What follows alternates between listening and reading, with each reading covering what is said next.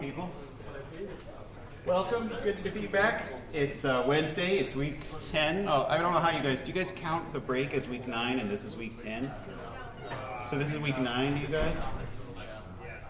Well, I don't care what you count. My calendar says week 10, so therefore it's week 10. It's the 9th real week, I guess, right? Whatever. Maybe it depends whether you count starting from 0 or 1, right? Computer science stuff. We've been doing graphs. We're basically done with graphs at this point. Of course, there's a ton more you could say about graphs, but we will have to save that for some other class another day. And we also have talked a little bit about inheritance. I'll talk a little more about that today. The 8th and last homework assignment is now up. It went up yesterday. It's a one-parter. I know you're sick of all these multi-part assignments, so the last 2 assignments, you guys just have 1 part each. Homework 8 is called Stanford 123. You have to make a spreadsheet.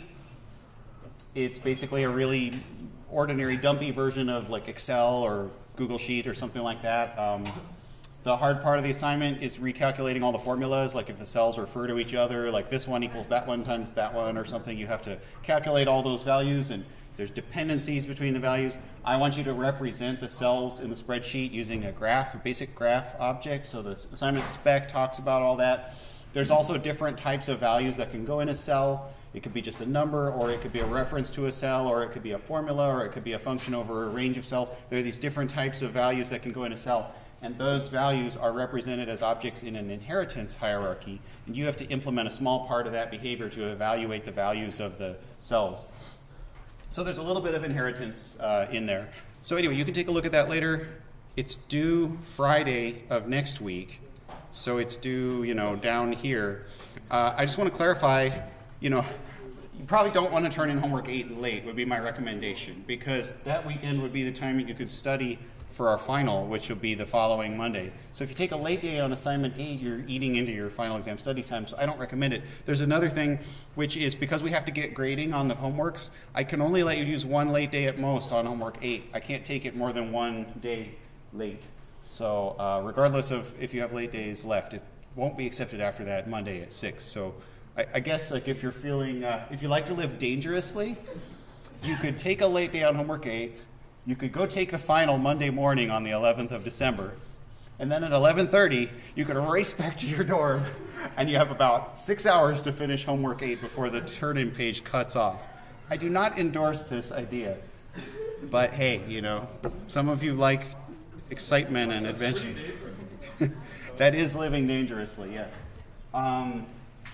Okay, anyway, so having said all of that, what we're going to do today and tomorrow, I'm going to do more inheritance today, and then I'm going to move on to talk about how hash collections are implemented, hash set, hash map. My goal is to get a little bit into the hashing today, even though it's listed as tomorrow's topic. I'm just trying to get a little ahead on some of this stuff, and your section will have some problems about inheritance and hashing this week as well.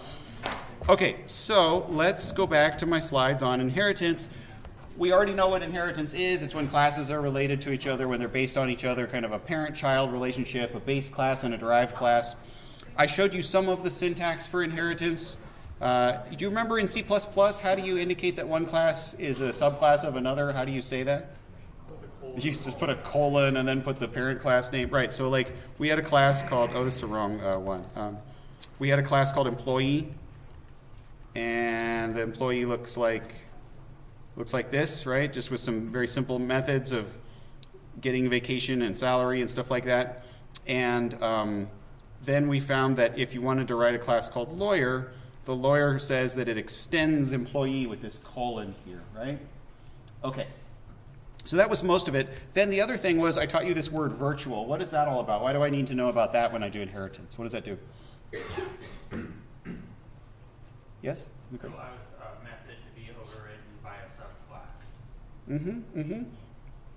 Basically just, it indicates to the compiler that it's okay with you if the subclasses override this method.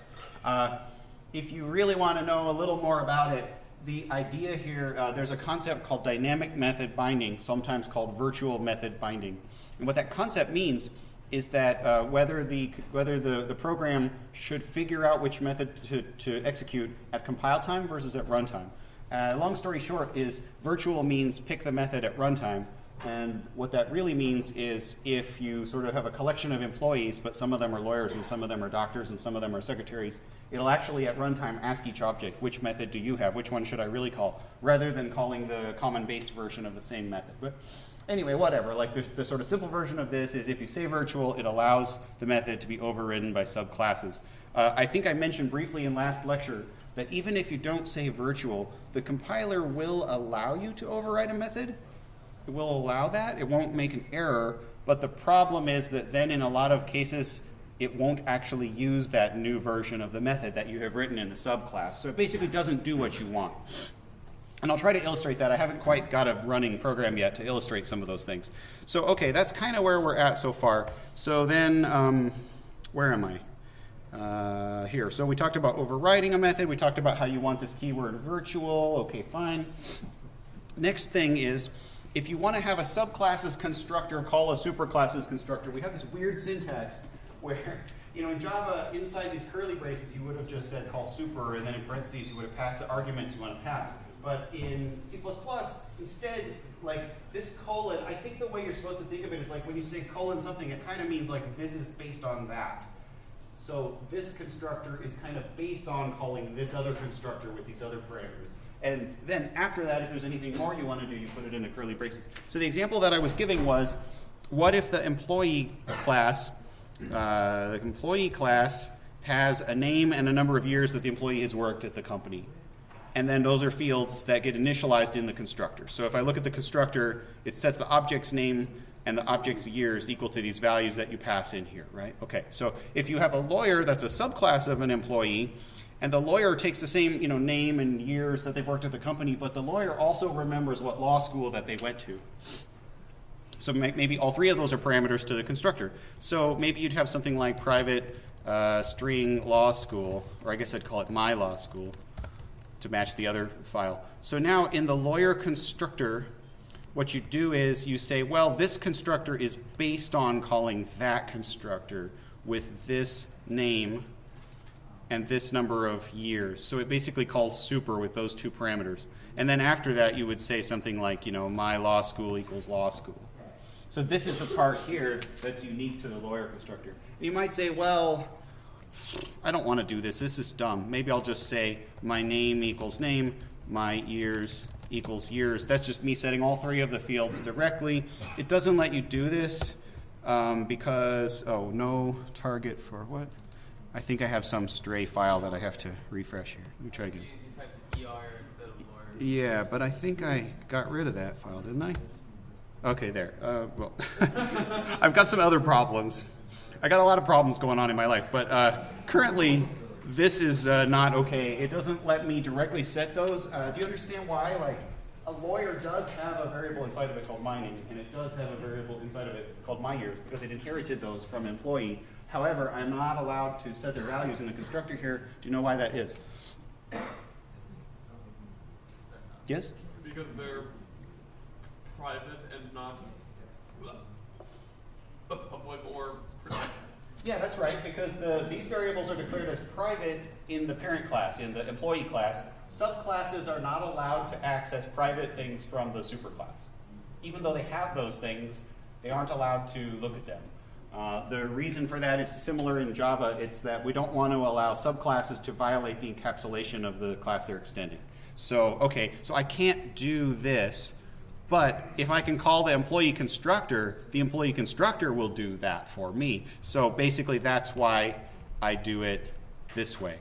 Now some people have asked, well, instead of this syntax, could I just write like employee name years, just put it in there, make it look more like normal code or something? That doesn't work because technically that constructs an anonymous object of type employee and then throws it away. It doesn't initialize me to have those name and years. You got to do it this way. Let me put it back. You have to do it like that. Okay, that's how C++ does this. So just do that. Okay, yeah. So is there a way to use the same syntax for other methods? Oh, is there a way to use this syntax elsewhere? I don't think you can do it for other methods. This is you can use this even when you're not doing inheritance. It's called an instance initializer list. like up in the superclass, the employee superclass, there's no inheritance here, right? It's not a subclass of anybody. You can do like this. You can do colon my name, name, my years, years, and then there's nothing in here. And what this means is like basically initialize this to be that, and initialize this to be that. Now you might say, why is that better than what I had before with the equal statements?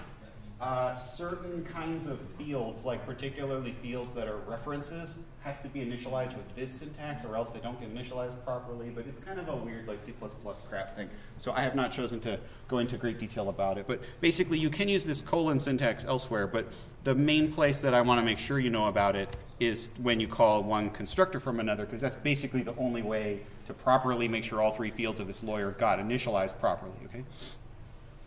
So, cool on that?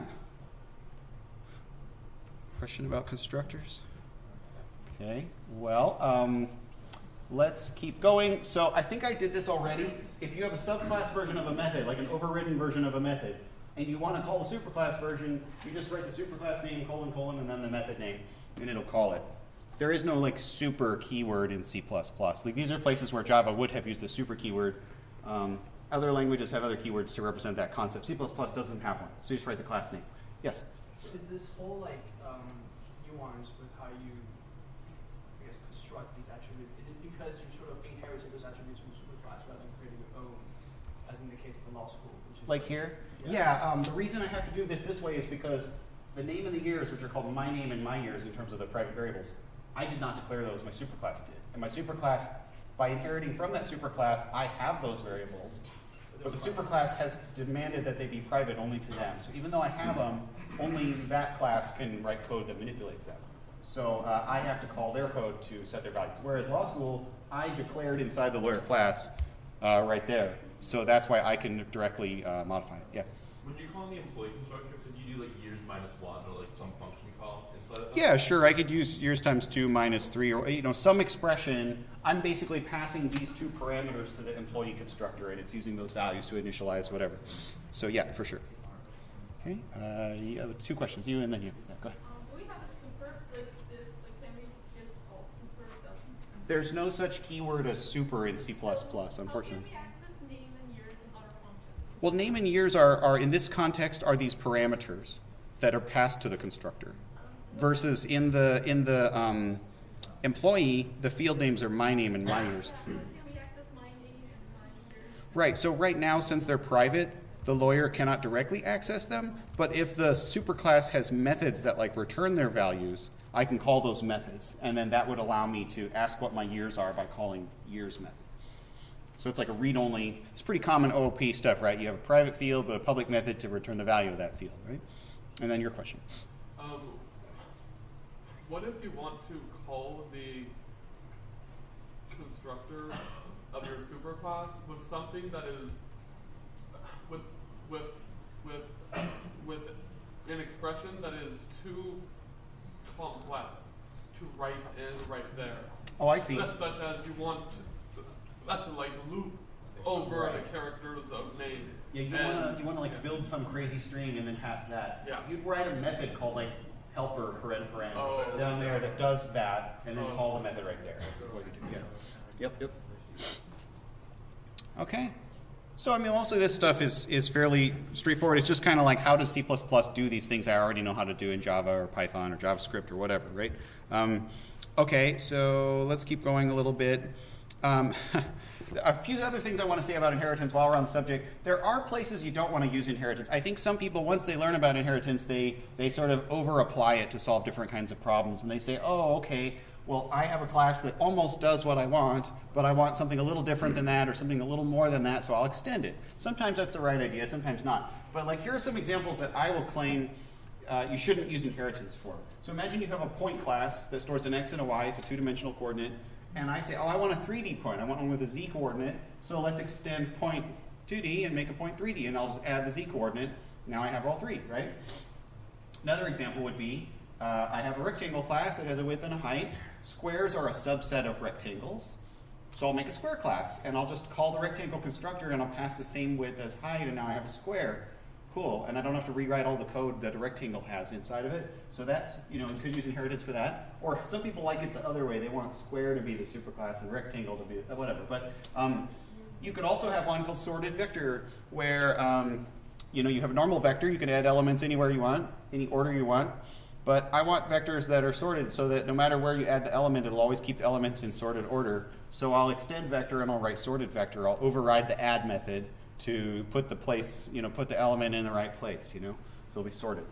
So my claim is that all of these are bad places to use inheritance, even though they might initially seem like good ideas. Do you have any sense of why this might be bad to use inheritance in these situations?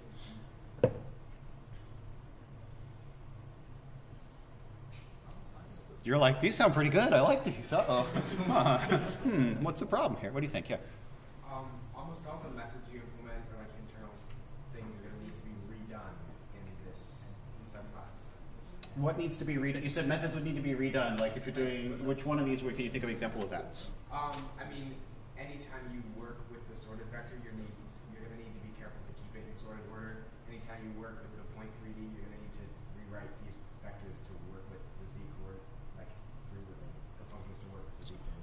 Yeah, the example I always think of with the point class is like distance. You know, if you have 2 points and you want to calculate the distance between them, it's the xy distance. So you do the square root of the dx squared plus dy squared or something like that. But now if you have a 3D point, instead of just being this kind of distance, the 3D point could be over here, so you have a third dimension. It's a different formula. But now code can get confused. Like if you call the distance between a 2D point and a 3D point, or difference between a 3D point and a 2D point, like there's a lot of weird cases that it might do the wrong thing, or it might be confusing. You might have to rewrite the code. It might actually be buggy in certain cases. It might, you know, produce a different result if you pass the arguments in a different order, which sounds bad. So yeah, that seems unfortunate. What I always think of with this rectangle example is like the rectangle has a width and a height. It probably has a method like set height or set width or something, right? So now if it's a square, if you extend rectangle and you set width, did you break the square? Or do you make set width also call set height to keep it square? But like you might say, well, I fixed it, it's square again. You know, if I override set width to change a height too, if I override set height to change a width too, now it's always going to be a square. It's not going to break anything. But I think a person who is handed a rectangle object, but secretly it's a square object, when they call set width, they don't expect the height to change. It's surprising to them if that happens. You know what I mean? So you're making this class that is sort of surprising to the client that uses the class. Sorted vector, same thing. Like you know, vector has an insert method that takes an index and a value, right? Okay. So if I hand you a vector object, but secretly it's a sorted vector object, so you call insert at index 2, you put this value. But now, like I override insert to put it at the right sorted position. That seems okay. I kept the thing sorted, right? So, okay, fine. But what's wrong? It sounded like you were going to jump in. Did you want to say something about what's bad about that scenario? Like you added index 2. If you're writing code that relies on knowing where you inserted it, and then you look there, and it's actually a sorted vector, it's not going to be there. Yeah, exactly. Like if I insert something at index 2, and then I immediately ask the vector, what's at index 2? I totally expect it to be the thing that I just inserted, right? And then I insert something and somebody else is there. Like, what? What is that? That's not what I just wrote. So these examples can surprise the client that's using the code. There is a principle called the Liskov substitutability principle. Google Barbara Liskov, she's a Turing Award winner. I believe she's the first female Turing Award winner. I might be wrong about that. But she came up with some of these important OOP concepts about you know, places you shouldn't use inheritance. The idea to her was like if you can't substitute in the one for the other without astonishment, then it's a bad use of inheritance. So all these things we're talking about are places where if you substitute in the subclass object, it would do weird stuff that the client would not be expecting. So you generally should find a different way to implement this sort of functionality. Maybe just keep the point 3D separate. Maybe just keep the square separate. Sometimes people have a trick where they sort of make a superclass called like rectangular shape or quadrilateral or something, and then both of these guys extend that. So you can find a way to share the code without saying that either one of them is a subclass of the other. So yeah, you basically just keep these things separate. So there is a mechanism in C++ called private inheritance. I'm not going to do a lot of talk about this today. I just want you to know about it. It's where you do extend a class and you do inherit all the code from that class, but none of the outside code can tell that your class is related to the other class. So it's kind of like you get a copy of the code, but like if somebody, like if lawyer privately extended employee, you would not be able to put a lawyer into a vector of employees because the outside code wouldn't understand that lawyer was related to employee. So the idea there is you share code without getting these kind of you know, inheritance mix-ups in the client code. I think mostly this is a bad feature. I think if you want to do this, you're probably doing something wrong. So I don't like private inheritance. Most languages don't have this concept. It's like if you inherit, you just have to shout it to the world. You have to be open about where your superclass comes from in most programming languages. Whatever. So that's there. I also briefly talked about this in last lecture. So a pure virtual function is a function that you declare virtually and you set its value to 0. And the idea of doing that, it's basically like setting it to null. It means that your class doesn't have that function in it, but you demand that any subclass of your class will write that function. So this is very similar to what feature in Java? Yes? It's like an abstract function, right? And if you did a whole bunch of these, it would be like having a Java interface. So those two features of Java are this same concept, where you don't write the method, but you demand that someone else writes the method later. Now, this is useful if you have a method that all the subclasses should have in it, but every subclass is going to do it in a different way, so that it wouldn't really make sense for the superclass to try to write the method. I guess if this feature didn't exist in the language, you could just set it to be an empty set of curly braces that did nothing. But that would be unfortunate because then you might have some subclasses that forgot to override the method and then they don't have an implementation of that code. Question, yeah? Does it have to be 0 or can you just write no? I believe you have to write 0. And that all the code I see has a 0. Yeah, not a null. Because I think, I forgot, we could try it real quick.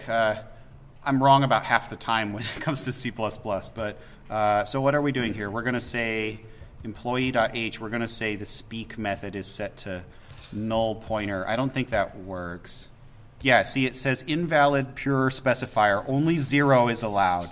Oh, really? Okay. Well, what I think if you say null like this, null is literally a macro that gets replaced by 0. So I think that might work. No, no, you have to use 0. It's very picky. It makes you use 0, like exactly a 0. What if I said define Marty 0 equals Marty? Yeah, I gotcha. It works. Ha ha ha. Let's never speak of this again. Another question, yeah. In Java, you can like implement multiple interfaces. Yeah. You do this similar thing with like classes that only have pure virtual functions. Right. So I think my next slide will talk about what you're asking. What if you want to, in Java, you have these interfaces, you can implement them. You're basically, it's a lot like this kind of feature. You can say, I promise I'll implement all the methods that are declared in those super interfaces. C++ does not have interfaces. So if you want something that's just purely demands on subtypes, you have to do what's called a pure virtual class. So let's say you're going to write a class called a bunch of shape classes, okay? You can have triangles and rectangles and circles and all kinds of stuff. And every shape has an area, double area, and every shape also has a perimeter. But the way you calculate it is different from shape to shape. So you sort of don't want to write anything for them here. This would be totally an interface in Java land, right? So what you do here is you'd say, well, equals 0 here in C++. So, but you can't say interface shape, you just have to say class shape. Okay, so now if you want to write like a rectangle class, you do like class rectangle, you know, extends public shape, and then you'd have to write these methods, right? Okay, but, you know, when you extend a class in Java, you might know that you can only extend one class, right? And so that's part of the reason Java has interfaces. You can only extend one class, but you can implement any number of interfaces. C++ doesn't have interfaces, so you can extend as many classes as you want. So let me see, is that my next slide? Where is it? C++ has multiple inheritance. You can extend a class, and then extend another class, and then extend another class, and then extend another class. You can extend as many parent classes as you want. That might sound really cool. It's a horrible idea. Because it's not always horrible. It's just that what ends up happening is your code, it just dramatically can increase the complexity of your code. It also can lead to confusing ambiguity, like if both of your parent classes have a method called like getX, well, then which one do you get? The answer is you get both of them. But now how does code that wants to use your class differentiate between the two? Ugh, it's a big mess. I don't even want to talk about it. But there are places where it can be useful. This concept of like grabbing code from multiple places and kind of putting them into your class, that has occurred in other languages since then.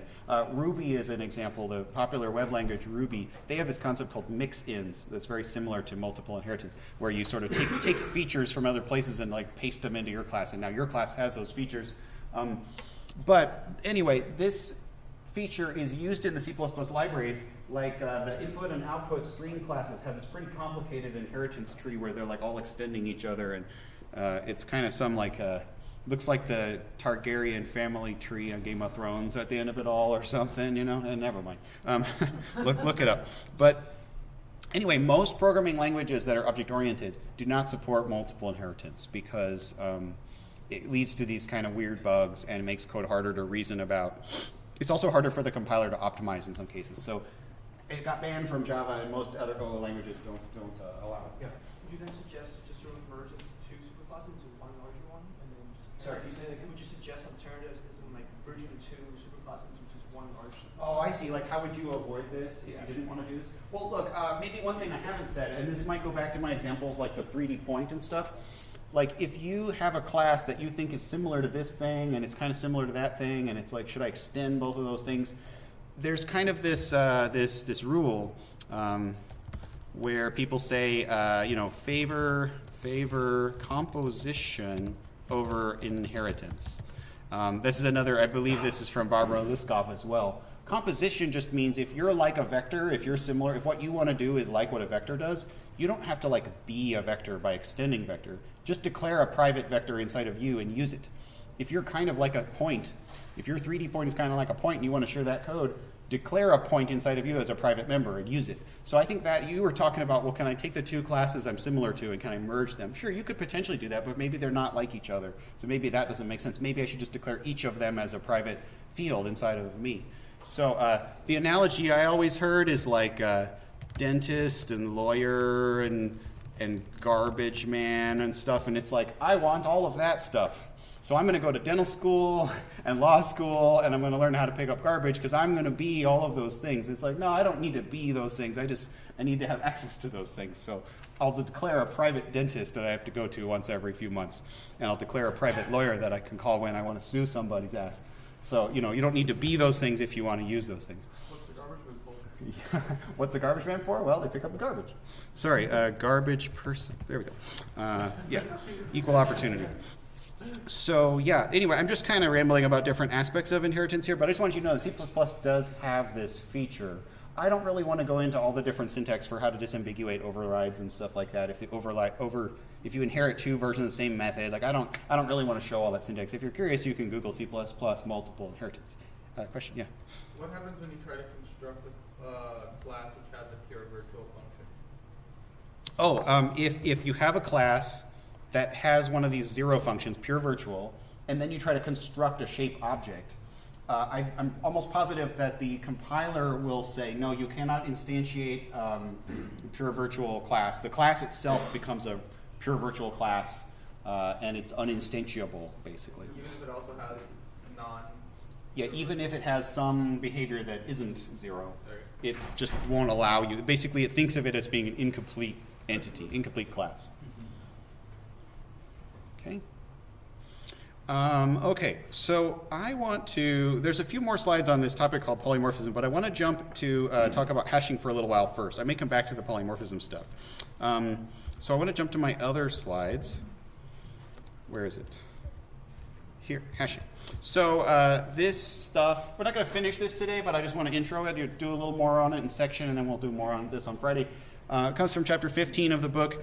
The main topic here is I want to talk about how some of the collections are implemented. We're kind of trying to wrap that up and learn almost every collection that we used, learn how it was built on the inside.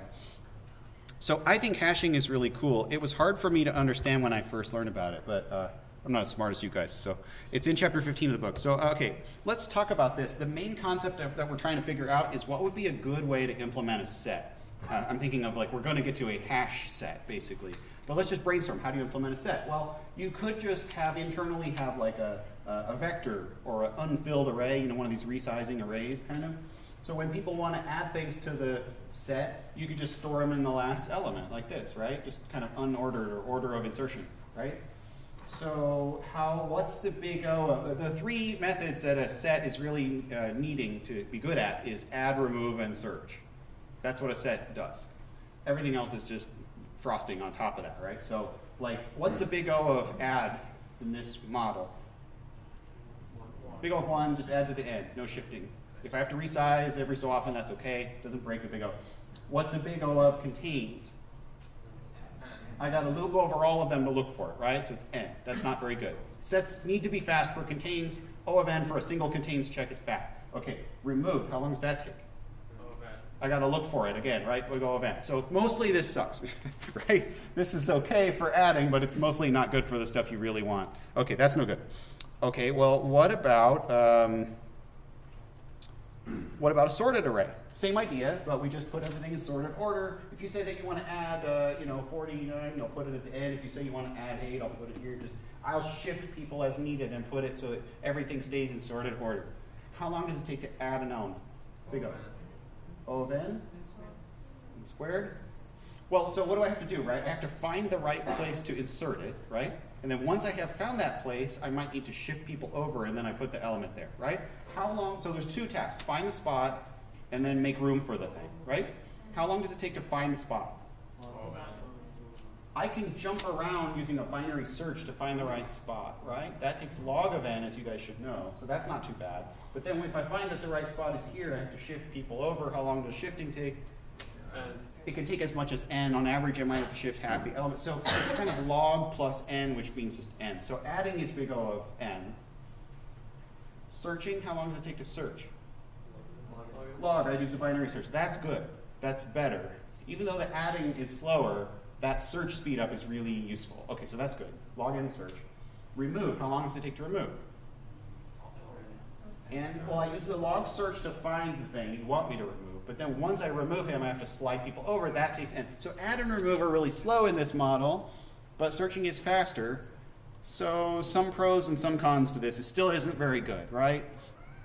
Okay, then we also have, not pictured on the slides today, we also have the binary search tree, right?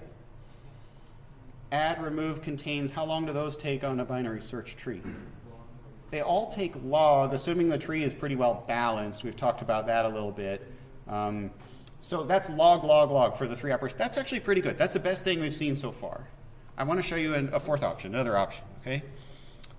What if when you added a value and the value that you're adding was I just stored it in the array at index I, okay? So just, I'm not mushing everybody over to the left edge or anything. Just you say add 7, I'll put it at index 7. Okay? You add 9, I'll put it at index 9. You added 1, I'll put it at index 1. How long does it take to add an element if you do that? It takes O of 1 because, to jump to an index of an array, even a large index, does not take any time. You just jump straight to there. So that takes a constant amount of time. How long does it take to search to see if something is in the set? You just jump to the index and see if it's there, or if a 0 is there. That would take a constant amount of time. How long would it take to remove something and set it back to 0? O of 1, O of 1, O of 1. Wow, that sounds great. There's just a small problem with this idea. Can you think of any problems with the idea? A lot of random. Yeah? Run out of memory? Yeah, I think that, of course, another way of phrasing that problem would be like, well, what if you want to add a 10? There's no index for that. Oops, okay, well, maybe I'll make the array bigger, so there is a 10. I'll make it size 20, and I'll put the 10 there. Okay, fine, so now I can store values up to 20. Now you add a 28. Oops, I have to resize up to 40. Okay, so I just make the array bigger to contain the range of all the values that you want to talk about. So if your values were in a certain range that wasn't that big, this wouldn't be so bad. But you said out of memory, so I think what you're probably implying is like, what if I have a number that's like a 3, and I have a number that's like 1 billion? I have to make an array of size 1 billion, and mostly is empty. So that seems like, oops, that's not very memory efficient, right? So yeah, that's a problem. That's a pretty big problem. But I like this big O1 stuff. So maybe we could try to patch the problem rather than just abandoning this weird idea. You know, question? You need to sort of like map non-numerical items to numbers, basically. Yeah, the key idea of what we need to do here is we need to find a way to take values that we want to store and sort of map them to specific indexes at which it would be best to store them. And if the values that we are storing in the set are ints, it's somewhat trivial to come up with that mapping because the mapping is store the number at the index equal to that number. But what if this idea, I think you're describing a problem, a potential problem here. What if I'm storing strings? What if I'm storing doubles? What if I'm storing 3D point objects? How does this concept generalize to other types of data? That's a very important question. I want to come back to it, but we'll have to figure that out if this idea has any merit. But this idea of like store the elements at specific places without having to search for anything, this idea is called hashing. And all the problems that you raised have reasonable solutions. So if we can fix all the little problems, this is a cool idea, okay? So let's keep working on it. Let's keep thinking. So if you add numbers that are bigger, maybe I make the array bigger. I think taken out to infinity, that doesn't work because there's such a range of ints. We don't want an array that's got billions of indexes, most of which are empty. That's a problem. But let's keep moving and see if we can figure some of these things out. So, okay, like I said, this idea is called hashing. Hashing is when you map a set of values that's big into a smaller domain of indexes that's small. So we are starting out by mapping the entire range of int into a set of array indexes. So if you're going to use an array to store data in this way, we could refer to the array as a hash table. The array in my diagram on the last slide, we could call that array a hash table. A hashing function is literally a C++ function where you pass in a piece of data and it returns out an index to put that piece of data. So where should this thing get stored? Store it at this index. That mapping from value to index is called a hashing function. The sort of hashing function we came up with was kind of trivial. It was like, here's the int n, where should I store it? Store it at index n. That's kind of what we started with, but you could have something a little more complicated than that if you want. And then the actual index where you're told to go put the thing, we call that a hash code, or just call it an index if you want to. Okay, all these terms are terms that get used when you're doing this kind of collection building. Okay, so we came up with this function. Hash code I gets stored at index I. What are the drawbacks? We already sort of talked about them. Might need a really big empty array. It wouldn't work for negative numbers because there's no negative indexes in an array. And we could have sparse, where most of the indexes are empty, right? So let's improve this to make it a little bit better. So one thing we could do is if we see a negative number, we could just take the absolute value. If you want to store a -6, I'll store it at index 6. At least it wouldn't go out of bounds that way, right? So you tell me to store a -2, I'll store it at index 2. You tell me to store 37, I'll store it at index 7. So I'm kind of like patching around some of these issues you told me about. And I don't have a giant billion element array anymore. I'll just kind of mod the elements by the capacity. So like if you add something to it that I want to store an array of index size 10, then I'll mod it by 10 to figure out where to put it, right? So in theory, I fixed some of the problems. I have now introduced new problems to replace the old problems, right? Now what's my problem with this? Yeah? If you try to store like -2 and 2, it's like Yeah. What if I want to store a 2, and I want to store a -2, and I want to store 1,002, and a 42, and a, oops, uh-oh. Now we have people who want to compete for the same slot. Uh-oh. Well, that seems like a problem. Yeah, so what are we going to do about that? Just real quickly to review, all three of those operations are going to be big O of 1, right? Because if we have a hash code function that absolute values the number you're storing, mods by the array size, then adding, removing, and searching are all just one little line of code, right? So just, I want to make sure it's clear that this would all be big O of 1 if we could make this work. So, okay, the big problem is what you're referring to is called a collision. Collision is when two values both want the same index. I added 24, I had 54, oops. That's bad. I need to distinguish between those two things. So any hash system that's going to be correct has to have a collision resolution mechanism, has to handle this issue in some way. Well, lots of people have spent lots of years thinking about this, so there are lots of ways people have come up with to deal with this problem. Let me show you some of them. One way is called probing. Probing is just go looking for some other index to store the value. So like you store a 24 and it goes in, you mod by 10, is a 24 mod 10 is 4, so I put the 24 there. I have 54, so I try to go store in here. Oops, it's taken. So I just keep looking forward by 1 until I find an available index, and then I just put them there. So it's like just make it somebody else's problem, right? I don't know, what's the real world analogy of this? It's like you try to go to sleep in your dorm, but your roommate's in there already making noise, doing something you don't want to be around for, so you go to the next dorm, you sleep in that dorm, but then they come home and now you're in their bed, so they sleep in the next dorm. I don't know. Is that what people do? I've never been in a dorm before. I'm like 50 years old. So anyway, you move to the next available index. That's what you do, right? If you use this method of resolving collision. This is one method for resolving collision. There are other methods where instead of just moving to the next by 1, maybe you jump by a certain amount. Sometimes you jump by squares of numbers. Jump by +1, +4, +9, +16. You jump by the squares of ins. That way they're not all next to each other, they're spread out or something.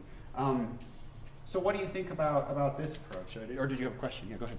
Yeah, I was going to say, like, this would be affected by the order of which you add numbers, right? Because if you add it very late, the probing result between a different index than if you add it very early on. That's true. It does mean the order you add the elements affects where they end up, but it doesn't matter so much to me where they end up in here, as long as add, remove, and contains behave correctly to the user of this set. So like if they say, does this set contain 54? And I go here and I don't see 54, I need to update my contains code to look and see if he's in the next slot or the one after that or the one after that. But if I patch that up until it works, as long as it gives the right answer, like it says true when I did add a 54 and it says false when I didn't add a 54, as long as it behaves properly, I don't particularly care internally where everybody is at, as long as it behaves properly. By the way, you know how when you have a hash set and you print it, it's all jumbled up weird and you don't know why the order is weird? It's doing that. It like takes the stuff you put in there and it mods it into some index of some array, and then when you print the thing, it just loops over the array, and whatever that order happens to be, that's the order that it prints. That's why it prints in like a weird order. Anyway, whatever. So as long as it works, I think I'm okay with that aspect. But yeah, this does mean, if we do this, it means that we'll have to update the code for add and remove and contains. We'll have to make sure that add walks forward if needed. We'll have to make sure that contains looks forward until an empty slot if needed. And remove might have to look forward to find the thing to remove it, right? If you're a big O purist, you might say, wait a minute, if I have to like go here and then start walking ahead and stuff, like doesn't that mean I have a loop now? And doesn't that mean it's not as big O of 1e as it used to be and stuff? So you end up with what's called a clustering problem, where maybe you have a whole bunch of people backed up. I should have called this the 101 freeway problem or something. I don't know. You guys probably don't drive cars. Never mind. Old people have these things called cars, and sometimes there's a lot of them. Yeah, so it looks like this kind of. Anyway, if you add a bunch of elements, all of which need to go in the same similar part of the hash table, they all get mushed together. And the problem with this issue is like, if you say, hey, hash set, do you contain 74? Then I have to start here, nope, not him, but I need to keep looking in case he got probed. So, okay, nope, not him, not him, not him, not him, not him, not him. Oops, finally I get to here. You actually have to wrap these things around if needed, right? So to find a spot. And so all that I have to look at to see that there isn't a 74 in here. So, oops, that's not cool, that's bad. Now, this example is kind of crafted as much as possible to break the code, to make it have a long cluster. Mostly if you have a hash table like this, you don't just make it have size 10. That's a nice initial size for a vector or array list or something, but a hash set, you'd probably make it have a bigger, like 100 or 200 or something, just to give you a little more space. So like if you had a hash set of size 100, a lot of these guys wouldn't want to be an index 4 anymore. You know what I mean? Like 24 would be an index 24 in a size 100 hash table. And 37 would be an index 37 in a size 100 hash table. Or even if it were size 20 hash table, you'd see that 37 would be over at 17. versus, you know, I don't know what, but they would be split up a little more. They would be less clustered than this if the hash table were bigger, right? Another trick that is often used with this is, you know, I happen to have chosen a multiple of 10 because we like multiples of 10 because of our little fingers and toes and stuff. But if I had chosen the hash table size to be like 73, then the modding and wrapping around and stuff is not very evenly distributed. So a lot of times people pick like weird sizes for these arrays to make the mod by capacity have less collision. Yeah, question? So when we use, if we're implementing our hash table with probing, I understand if we're just adding elements, we know when to stop looking, like once we hit a blank index. Yeah. But if we've removed an index, like let's say we had to probe forward 10 spaces and remove something forward 5 spaces, doesn't that mean when we're searching, we have to, when do we know when to stop searching? Yeah, that's a really interesting question. What if I tell it that I want to remove, like I have this data here, and then I say I want to remove 14. So it's going to say, where's 14? It's probably in index 4. No, okay, I'll probe ahead. Oh, here he is. I'll set him back to 0. I remove him. That seems like that's the right implementation of removal. But now later, if I asked whether the hash table, wait, did I choose a good example? No, choose 54. I'll do 54. I'll remove him. I remove this guy. So now after removing him and zeroing him out, later somebody says, does this set contain 14? So I will start here at its natural location. That's not him. Then I go to here, I see a 0, and I might stop searching. So oops, I would miss that he was there. So that's actually an important bug. If you're actually going to write this code, you have to do something where on removal, you don't store a 0, you store some sort of like junk value. Like there used to be a 54 here, but now it's junk. It would be like a null value or a constant int that's out of bounds, or you'd have to store some kind of value here to indicate like keep searching. There used to be something here, but now it's been removed from here. Yeah, that's a good question though. Anyway, this has some pros and some cons. The clustering can be a problem with this. Now, oh, was there another? Did I see another hand up before I move on? Yeah. So, why would clustering slow it down again? Why would clustering slow things down? Because the whole point of this was that when we want to add, remove, or contains on this, we can just jump to the right index and just find something. If you want to know whether 14 is there, you just jump to index 4. And that's why it's big O1. That's why it's fast. But if you have to start at 4 and then look ahead arbitrarily far to find 14, then if you have a lot of clusters, it means you're looping a lot to look for things. And the whole point of this representation was to avoid lots of looping to look But for it things. seems like if you had say like less clusters and things spread out more, then would you have to like search for like more indices? If you have fewer clusters like this, Yeah. you don't have to loop a lot. I mean, if you're looking for 37, the whole point is he's not going to be in any of these other indexes. You just start at 7 to see if he's there, because 7 is his special index. His hash code would send you to index 7, Yeah. and it wouldn't send you to any of those other places. Why would you know that? Why would you know that you don't have to look around in this case? Well, the reason you know you don't have to look around is like, say I ask for 87, and I say, okay, well, his index should be 87 mod 10, which is 7. So I'll go here. You asked for 87, and I found 37. Nope, it's not here. Well, so then I'll look in the next index. Is that an 87? Nope, it's a 0. If you see a 0, you can just stop. Oh. Because 0 means, like, if there had been an 87, I would have put him there, and there's no one there. Therefore, there's no 87 anywhere. So kind of you just start and walk till a 0. So this thing is assuming it's like linear probing? Yeah. Quadratic probing? Yeah, I'm assuming I'm doing linear probing here. Yeah. Anyway, I want to show you another way of doing things, which is where instead of moving to the next index, another approach would be that in each index, instead of storing just a value, you could store a collection of values. You could store a linked list of values or something, vector of values, whatever. This approach is nice because it doesn't ever have like a table that wraps around. You have to look at every single value or something like that. It's just, if you go to index 4 to store a 24, you just put him into the linked list. And then if you want to store a 54 later or something, you just add them to the linked list. Actually, usually what you do is you insert them at the front because that's faster. But now, adding is still fast. You don't have to look at any other indexes. You can just add it to the front of the linked list of interest. Searching, you have to loop through the thing. So whatever the length of that is your runtime for that. And then removal, same thing, you have to look for it and then remove it. So now it's a little faster than before in the sense that mostly these are going to be spread out. Now again, my picture has a list that's of length 3, so that looks kind of bad, but really with real data, you have a bigger hash table, the elements usually more spread out. So you're more likely to have a bunch of chains with 1 or 2 things in them. So if the chains are short enough, even if you have to loop over 2 or 3 objects, that's really nothing. And so that's basically still keeps us at big O of 1. So that's called separate chaining.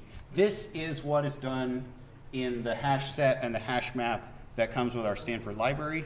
It's what's done in the STL. It's what Java does. This is what most hash structures do. Now, I'm running out of time. The last thing I'm going to say is, you know, there's a couple bugs left that maybe we can resume on Friday, but the biggest thing we haven't addressed is what if you're not storing ints? How do you take other kinds of data and put them in here? How do you come up with a magic index to store a string at or store a point at or whatever? And so I think that really reduces to the problem of, can you take the state of the object and turn it into some kind of int that's reproducible? And so you can do all kinds of things for that. Like if it's a string, you can convert all the characters into their little ASCII number codes and then add those up. And then that's the number code for the string, that's its hash code. And then that number mod array size is the index the string should be stored at. So you have to come up with some object, turn it into an int kind of conversion like that. So anyway, I'm going to stop on that. And in section, you can talk more about hashing and hash codes. But we'll resume this on Friday. So I'll see you then. Thanks.